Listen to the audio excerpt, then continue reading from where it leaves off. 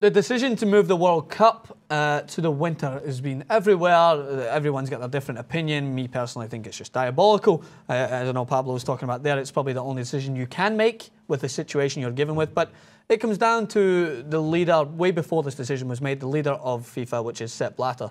Many guys have watched our clips before. They know my perspective on him. I will try and save myself the anger of getting into it and an artery probably bursting.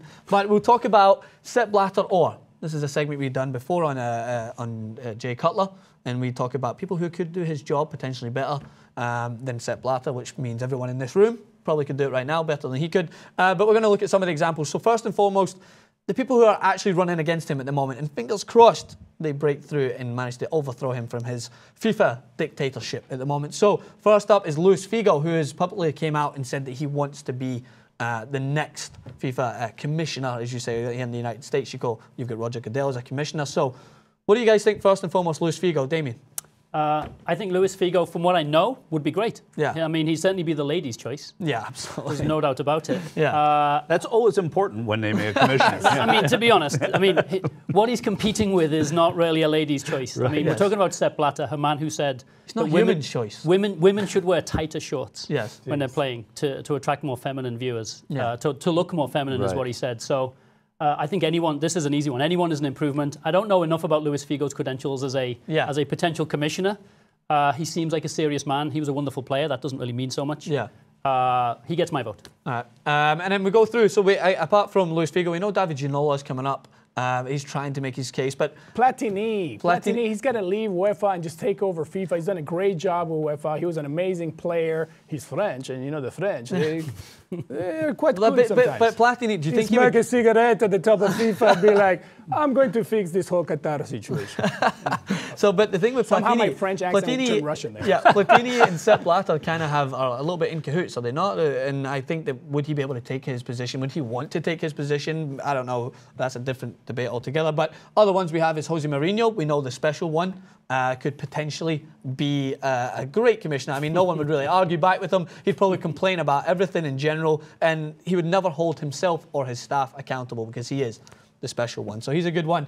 Obviously one of my personal favourites, the greatest manager I think to have ever graced the game, Sir Alex Ferguson, who resounds from where, Damien? He's from Glasgow. Oh yeah, he's from Scotland. A good manager himself, led Manchester United through all the years. Great candidate as well. But let's look at some of the more fun choices that we have here. So King Joffrey, Game of Thrones, is one that we've got thrown in there because he was thrown into power as a young king and now basically just makes some of the worst decisions you've ever seen and craziest decisions. So he probably could beat Sepp Blatter as a whole. Kim Jong-un.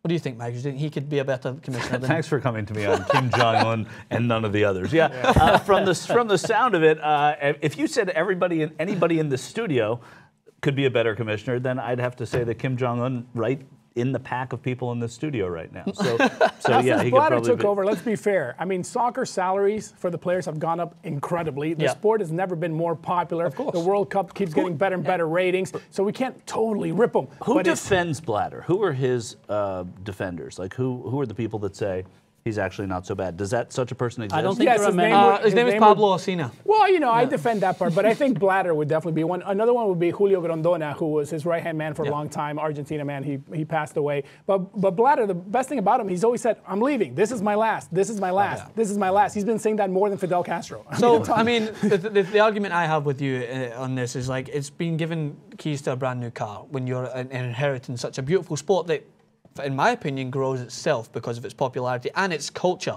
It is a culture. You're engrossed in it. It's never going to be unpopular no matter the decisions you really make. Do you think 20 years ago when you were watching the game and someone came up to you and went, they're going to introduce goal line technology to stop the game later, do you think people would turn around and be like, oh my God, I'm never watching it? You can make decisions like that in the game and it's still going to be popular, but it's his personality and his dictatorship of the sport. And he does, on a financial aspect, this game is supposed to give back to a lot of communities that are involved in it. Brazil is not better off since the World Cup. And the Manaus is still feeling the wrath of building a stadium for a team that only has 100 fans there to be able to go. That's not Blatter's fault. Oh, that's the politicians in Brazil. But it's him that put there's pockets being filled all over the place. You can't only blame the guy who's putting out the money. Well, that's true about anything. But if you are the president of the United States, you're going to take the forefront of most decisions. And if you're the president of FIFA, you're involved in the final say of what country gets given to the World Cup. Don't get me wrong.